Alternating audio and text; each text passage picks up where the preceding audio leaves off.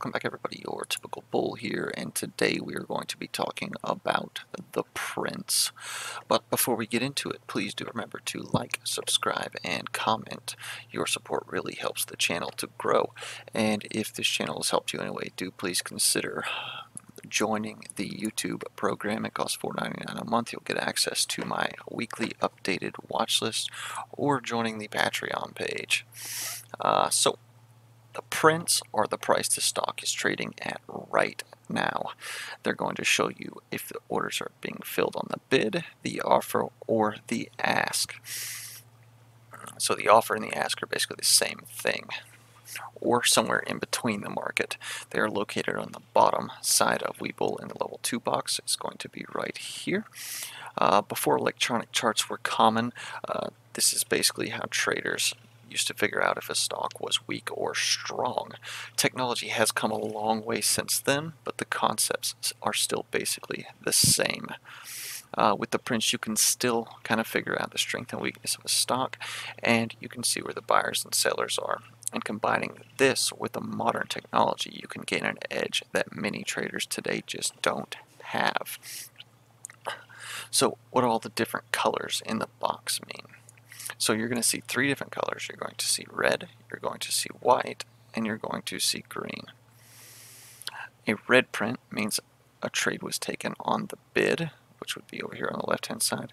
A green print means the trade was taken on the ask, which is going to be over here on the right-hand side.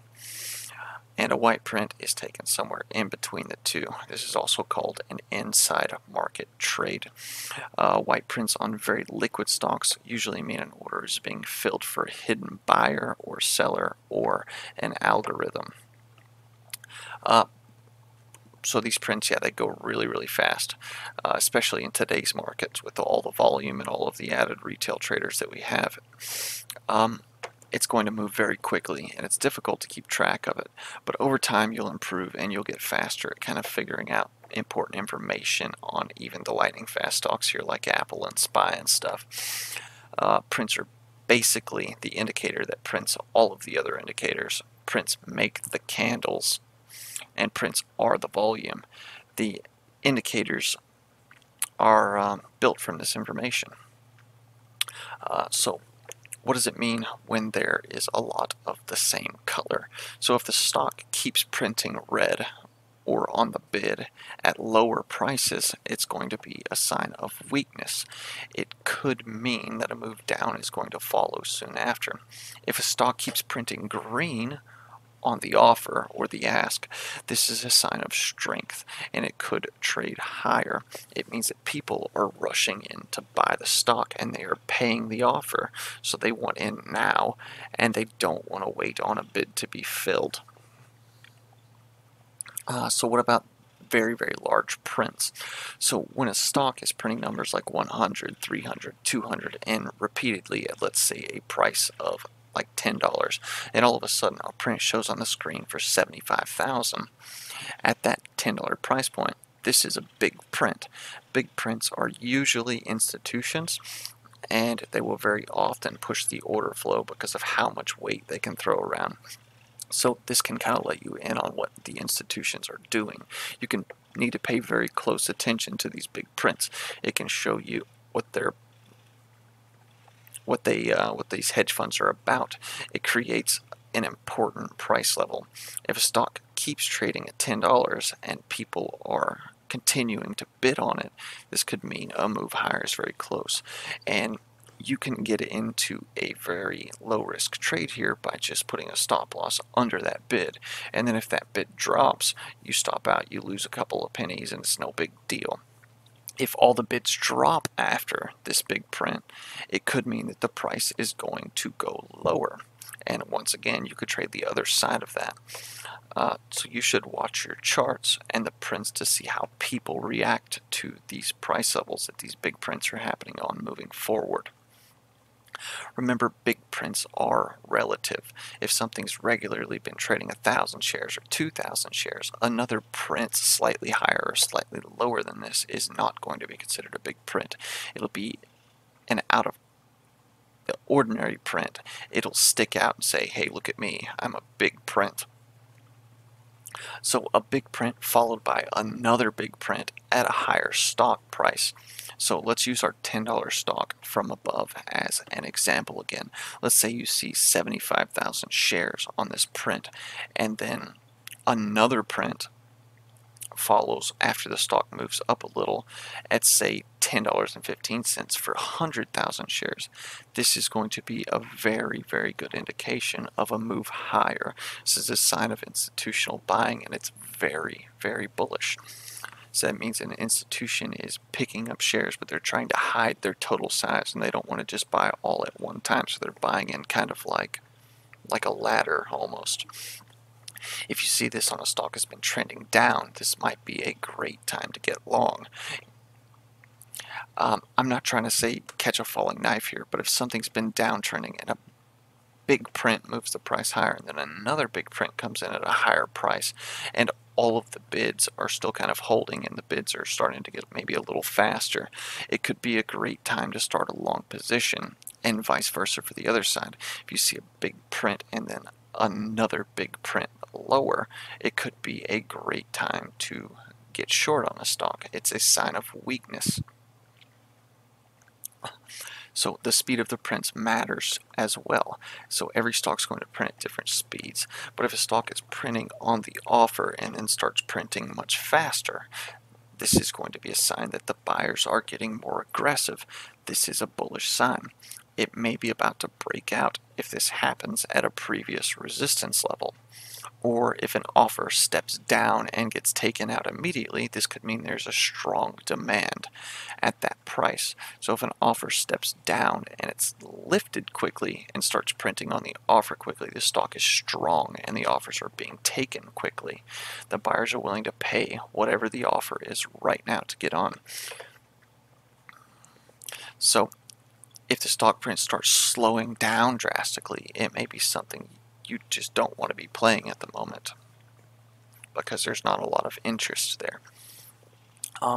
Remembering how much volume is traded at a certain price is going to be very important in tape reading. If a certain price has an unusual amount of volume, this is going to be an important level, and you can use this area to base your trades off of.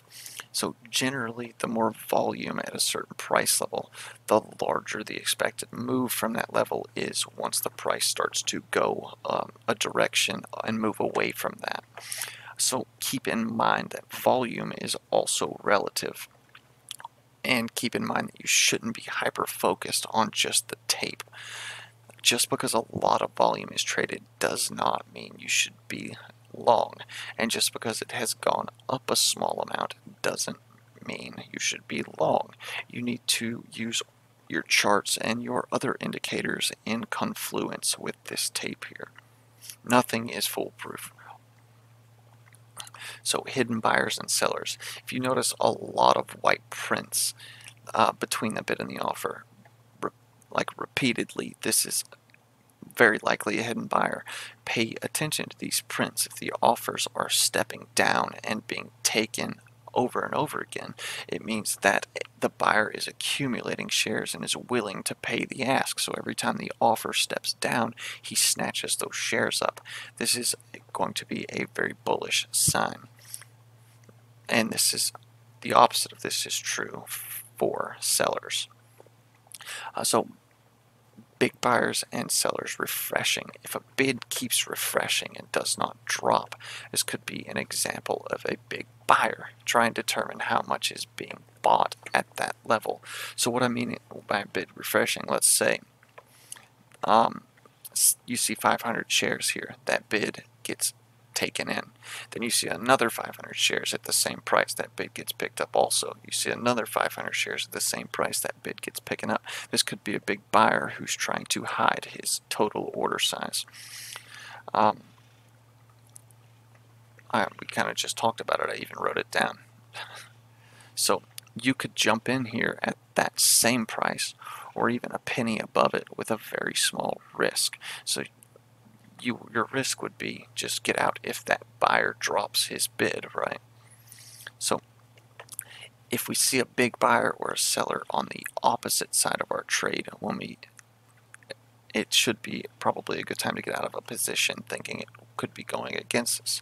Say, for instance, we're long.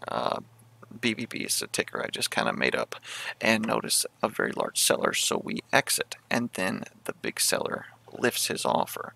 This is a good indication that he could be like finished selling, and we could likely get long again.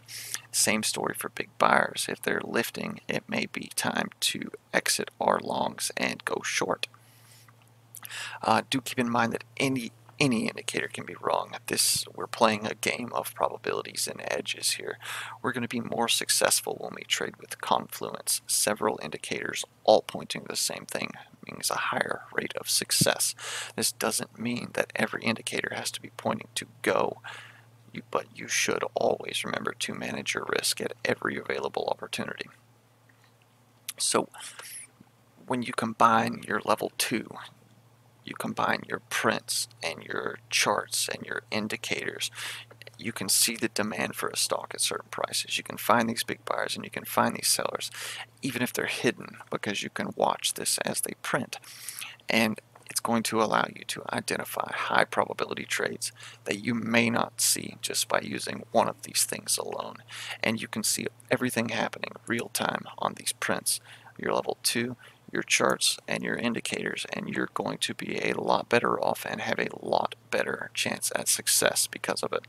So that's going to pretty much cover it for this video. I do hope that this has helped you guys to understand the tape. If you have questions or comments, you can leave them in the comments below or email me at yourtypicalbull@gmail.com.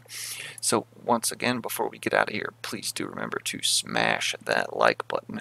And if you would consider subscribing, that would be phenomenal as well. And with that being said, I will see all of you guys in the next video. Cheers.